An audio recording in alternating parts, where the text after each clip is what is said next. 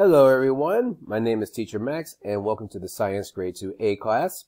And today we're going to learn about design solutions to slow landscape changes. Let's begin.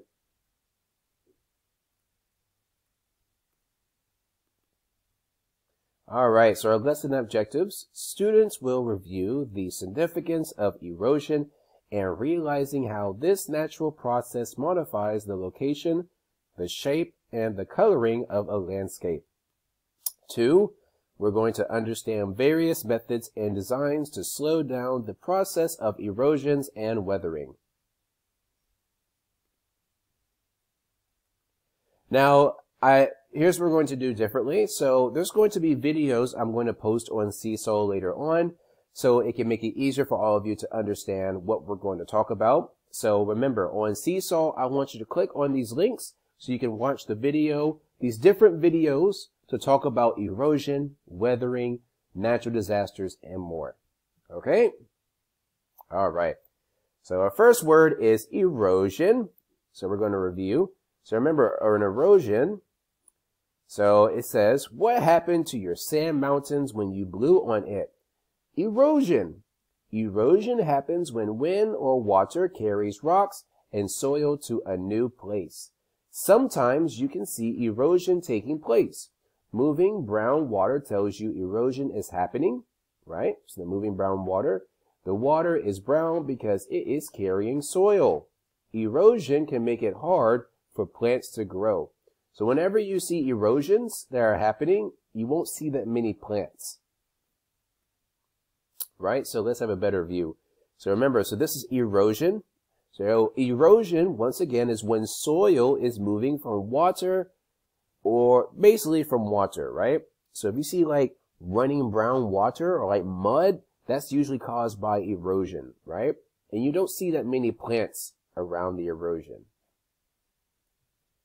Okay, so again, this will be another video that you're going to watch on Seesaw after this course. So this will be one of your links.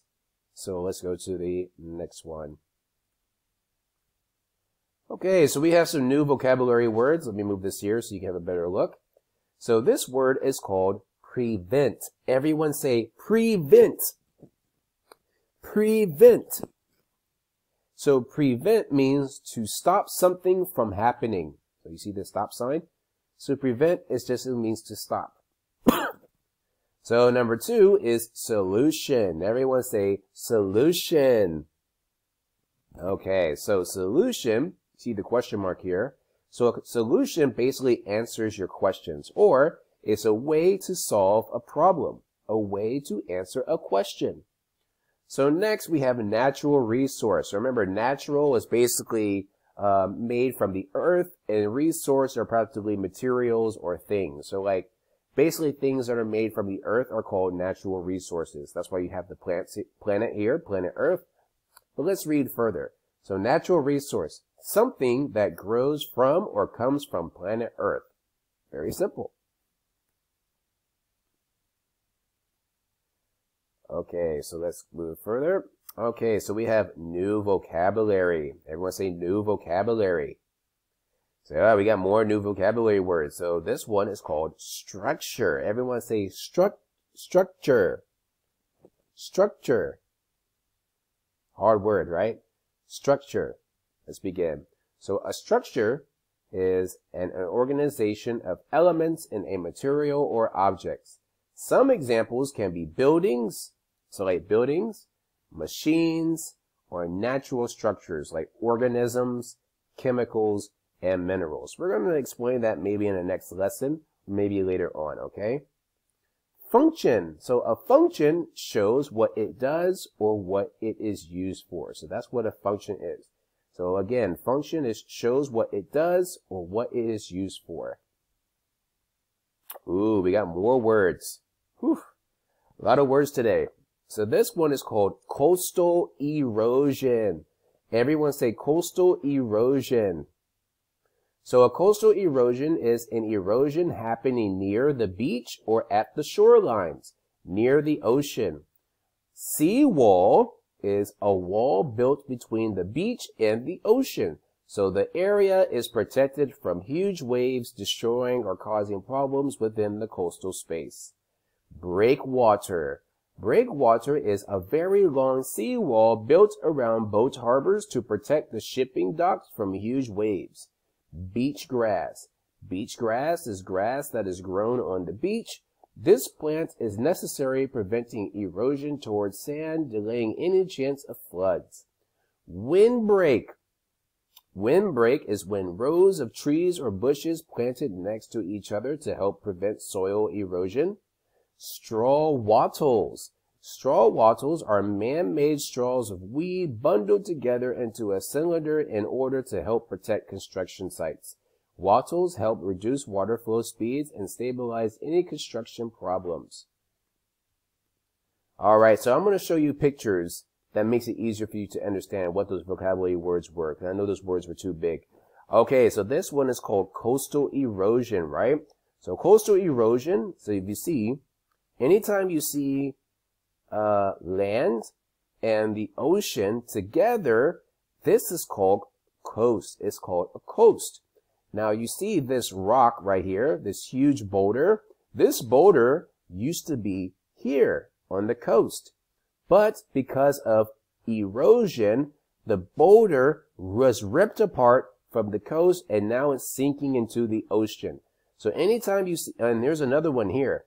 So anytime you see any boulders falling apart from the coast, it's called coastal erosion. Next. Okay. Now this one is windbreak. Now if you see here, look at these rows of trees, right? These rows of bushes here. You see the trees, you see the bushes. So this prevents the wind from eroding the ground, right? So this is like more like wind control. So if you see like huge wind blowing over the land, the trees and the bushes will protect the field from the wind. So that's why the bushes and the trees are called windbreak. Beach grass. All right, so we have beach grass. So beach grass are basically just the grass being grown from the coast, right? Okay, breakwater. So breakwater is this long harbor right here that you see on the ocean. So this is called breakwater right here. Okay. Next is breakwater video example. I'll probably show you this. Why not? I think it's short.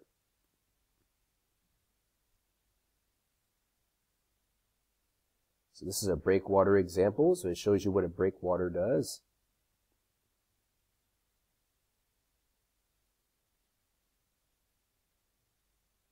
All right, let's go to the next one. All right, so this is called a seawall.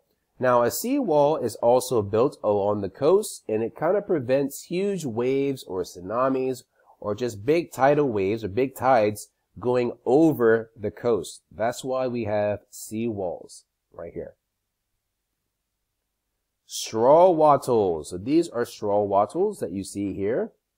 So straw wattles basically helps the construction sites or buildings from being affected by water erosions or wind erosions or construction sites getting slippery from the ground.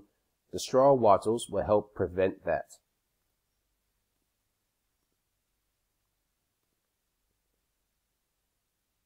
Okay. So let's keep it going. So it says ways to slow landscape changes. So this is very important. It says ocean water crashes against a coast. You see? The water is crashing against the coast on this page. This can wear down a beach over time. Strong winds carry away bits of soil on a farm. This can make it hard for crops to grow. People can prevent or help stop erosion. Some methods use natural resources or things that come from earth. People can plant plants along the coast. They can also use rocks to block the waves. Farmers plow curved rows of fields on hills. The rows help block water from flowing down the hill. People can plant plants along the coast. They can also use rocks to block waves. That's right. Farmers plow curved roads of fields on hills. The rows help block water from flowing down the hill. Farmers also plant windbreaks. See the windbreaks? A windbreak is a row of trees that helps block the wind. Windbreaks protect the soil or the ground. Okay, so let's keep it going. All right. So it says each year the ocean waves, here's the ocean, get closer to the house because of erosion. Erosion happens when water moves sand, soil, or rocks. Natalie and Robert each create a plan that uses a dam to stop the ocean waves from getting closer to the house. Natalie's plan used sandbags to build the dam between the house and the ocean.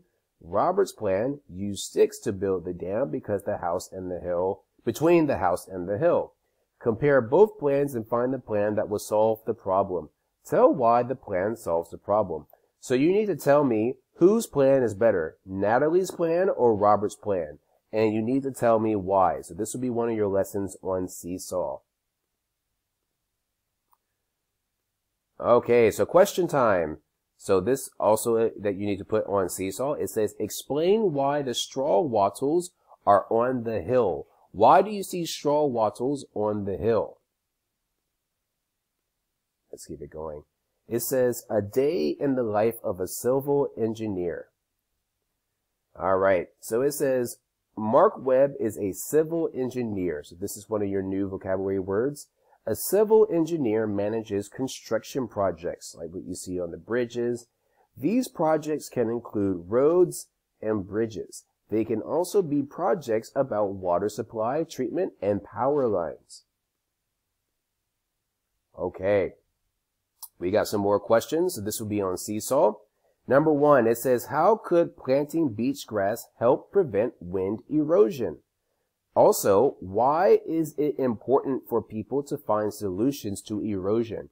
Why is that important? Please let me know.